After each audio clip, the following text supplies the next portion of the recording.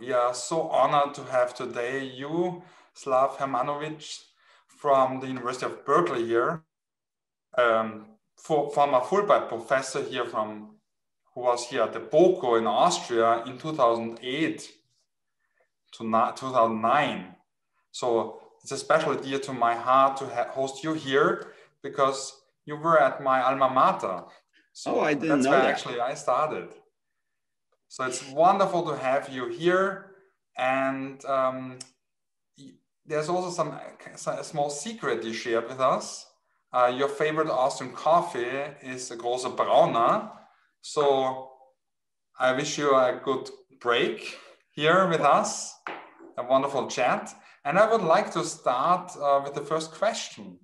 So Slav, tell us a bit about you. Well, as you know, I am a professor in Berkeley. I have been here for quite many years. My professional interests are in, I would say, environmental biotechnology, water management, and sustainability, but with a strong interest also in practical applications and entrepreneurship. So I come originally from Poland. I grew up there. I went to school. I got my first degree, the master's degree in Warsaw.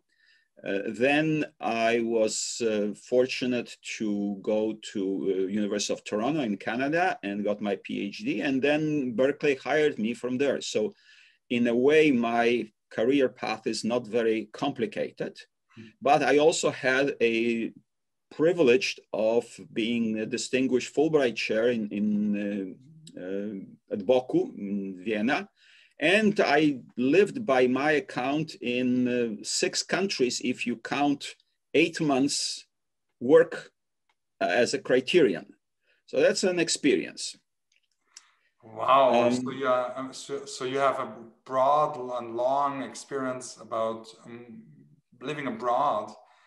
And I can imagine that it was at that time a very special opportunity to come with a Fulbright to Austria. So what was your first impression about the Fulbright program when you applied? Well, I knew about Fulbright for quite a long time before I applied. I was looking at this, and first of all, it is a great program. It's the concept that originated after Second World War was to create this program will bring people, scientists, professionals together. And that's, I think, one of the great successes of the people-to-people politics or diplomacy. From my personal experience, I was looking for a place where I could spend some time and, not just go for a short-term visit, even a week or 2 weeks. If you go to a place to work with your colleagues and essentially also find new culture, that's not enough. And Fulbright is one of these unique opportunities for US scholars to go and spend a considerable amount of time in another country. So that was something I was looking very actively forward. And then I found that this was a new distinguished chair program that was being opened at BOKU. And it's actually interesting experience because at that time, I was trying to find some more information. I actually called the office in Washington, and they told me, well, it's only starting and we don't have exact program. We only have these very general parameters and we don't know which will go. And to this, I said, well, let me try to write the program for you. And that was my submission, my proposal. And I was very honored and privileged to be accepted there. And that's how it started. So again, it's a unique opportunity that I would strongly recommend for everybody to at least consider. So when I think about our new grantees or the people who are currently looking and reviewing the grants available, so how was the selection process at that time like, and how did you end up at the BOKU then? Well, the selection processes I know only kind of from the applicant side. There is a process of writing the application, the proposal, and in my case, this was a completely new program. So I just wrote what I thought was important in this area. And then, yeah, you have to fill certain forms and then get references, and then you wait, and then you wait a little bit more. And finally, a good message comes that you were selected. I understand that the process is kind of going back and forth between US and the host country. So on that part, that was essentially my experience. In a way, it was fairly seamless, fairly standard. There was no particular issues there. So that's a good part. Mm. And then you got this good message. You prepared yourself to come to Austria. And what was your first impression when you came here? Well, you know, we knew Austria both from our previous visit. I say we because I came with my wife. Mm-hmm. And also because being from Poland, Austria is a part of our regional history and heritage. So the first impression is always the same, I think, as a tourist, that it is a beautiful country. It is a country that's well organized, but I think what's special is that it's a country that, and not a country, it's a people that value culture, value education, and you can see also a joy of life. That comes perhaps a little bit later when you are able to see how many events in every village happens. You know, there is a celebration of the grape harvest, or we were very, very happy to be there before Christmas. So you have, of course, the beautiful Christmas markets. And then after Christmas, you have the balls. But it's the combination of certainly hard work, appreciation of the environment, and the joy of life. So it's a very, in a way, unique experience. But also it's not an experience that should be frightening. It's, you know, it's, you become there and you live normal life.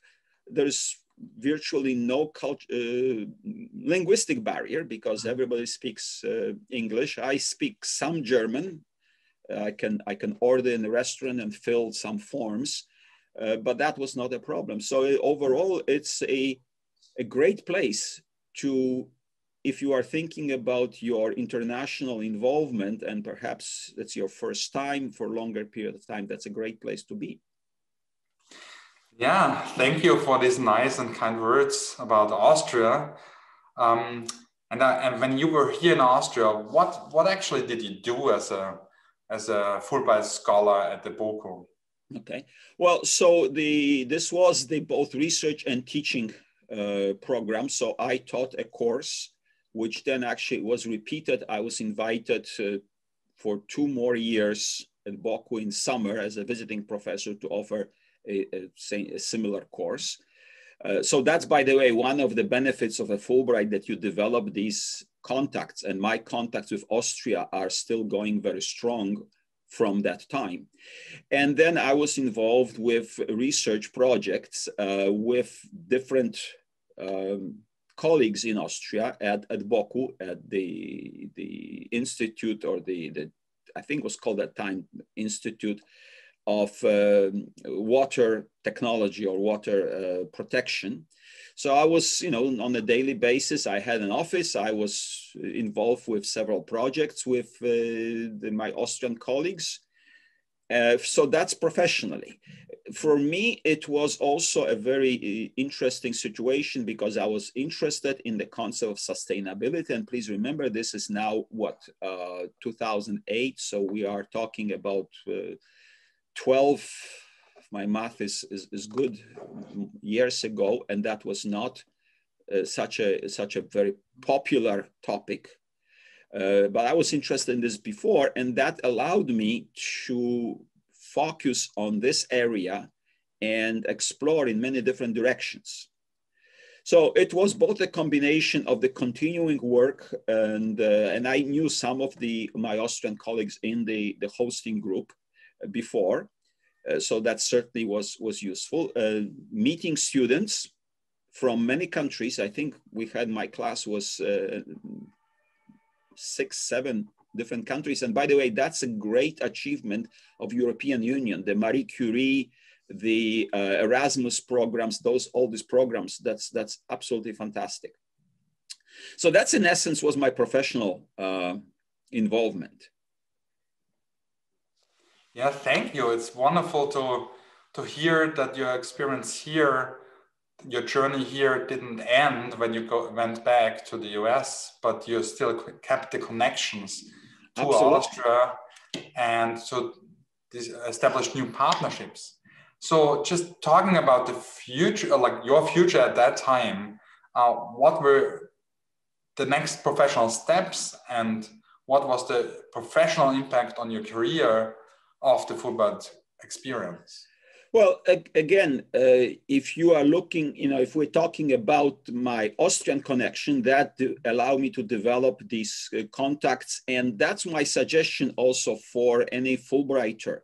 Go just beyond the hosting group. Of course, get involved with them because that's where you belong for the time of your Fulbright. But look at some other places. And in Austria, there's so many other things happening there. So as an example, I taught a summer course in Innsbruck at MCI, the Management Center Institute. And that was part of my connections even from that time. I was involved with the Albach Forum. So that part continues, and that's hopefully is a great experience. On the other side, professionally, as I said, I was able to focus in this new area, and that gave me essentially time and resources to develop in this direction. And that became a strong part of my professional expertise. And also, it enhanced my international outlook and collaboration. I was always involved with international scholars and professionals. I spent a year in France before that, working with the French professionals. But that emphasized the value and benefits, the Fulbright emphasized the value and benefits of this type of activities. So it's something that in a way, I don't want to use big word, permeate, but I guess that's the term, my professional and personal activities. Yeah, I see that your love for Austria has continued looking at your background. So that's absolutely. Looks like you're here in Austria, but actually you're in the US now, right? Well, yes, I am in the US. I'm I live near Berkeley. But well, I chose this background because that reminisces my time in Austria very well. We had a lot of experiences. If you want to see this one, okay, I'll show you better. Those who are from not Austria or they're not very familiar with this, that's the time where the grapes are harvested. And that's yet another very much Austrian experiences of the Heuriger, the places you can go and eat and drink wine and enjoy. Yeah, now it's wonderful to walk in the vineyards and go up to the hills. It's a great time to have this experience to see how wine is grown in Austria. Coming back to your Fulbright experience and what you learned from that. So we have so many grantees now here in Austria, and some are preparing for submitting their grant. So they depend on your knowledge and your know-how. So what would be your advice for future Fulbrighter? What what would you love to have known when you started your grant? Well, I think it is just like with every other program, the more homework you do before, the better your outcome will be. So obviously it is a serious scientific scholarly program. So your application has to make sense and also fit into the hosting institution.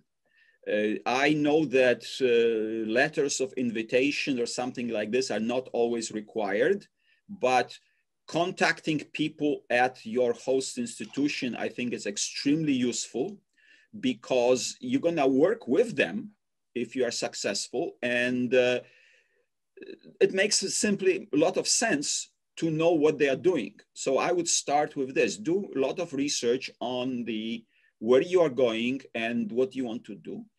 And then, show your professionalism, show your, knowledge of the area, show your specific goals and outcomes. And that should make a successful program, successful proposal. So I think that's the part. And then, of course, try to learn everything there is to learn before you come. And this is much easier now. Things, sort of logistics, like where you're going to live, and that sometimes the host institution will help you. Sometimes you are more on your own, I think. But that's not much less problems in these days than it was even when we were in Austria. Prepare yourself for some unexpected things. There are obviously differences, and enjoy them. Try to find why things happen in your host country the way and host culture the way they are, and not exactly what you would expect where you live. So I think that's the basic idea. Do homework, contact the institution. In my case, it was very, very good because I knew somewhat slightly, professionally, the colleague that was my official host there, and that was very, very good. There's always logistics in terms of preparing your family and, what to do with your home here and things of that sort, but that's all doable. And once you're at the ground here, once you're in Austria, what experience do you remember? What was like really astonishing? Well, as I said, the nice part about the Fulbright, and that's the cherished part, is that you are no longer a tourist. You live here, although you are sheltered from some of the longer term issues. You don't have to deal with perhaps that much bureaucracy and so on. But what was I think when we came here and we spent some time, there were probably two major cultural aspects. Professionally, it's, I would say, similar. There are differences, of course, but if you are teaching at the university or you're doing research, it's very similar. It's all international standard. But culturally, I think one was that despite visiting Austria before, I didn't really realize how many different regions and different cultures are in Austria and how much they are cherished. So if you are, one of my friends was from Tyrol, although he lived in Vienna for 25 years, but he was still from Tyrol, okay? And people could tell. And then the second one is the kind of joy of life. There is, Austria is really one of the few places where people, I think, overall enjoy living, enjoy their professional activities, but enjoy also beautiful scenery, cultural events. Well, Vienna is obviously a center of music and culture, and there's so many things to happen, so try to use that. So that's essentially what the essence of Austria was. And so try to reach out to as many places and people as you can. Thank you for this wonderful advice for Fulbrighters. I know that there are questions from the community, so that's why I'm now open it up and ask Mitch to present the questions from the community. Hey, Slav, great to see you here today. And our first question Likewise. from the community is, if you could reapply for Fulbright, what would you study now and why? Okay, that's a very interesting question. I would continue to work with the area of sustainability because this is very important on the professionally, but also socially, but with an addition of what I would call digitization, things like blockchain and entrepreneurship. And there are strong elements of these both trends in Austria.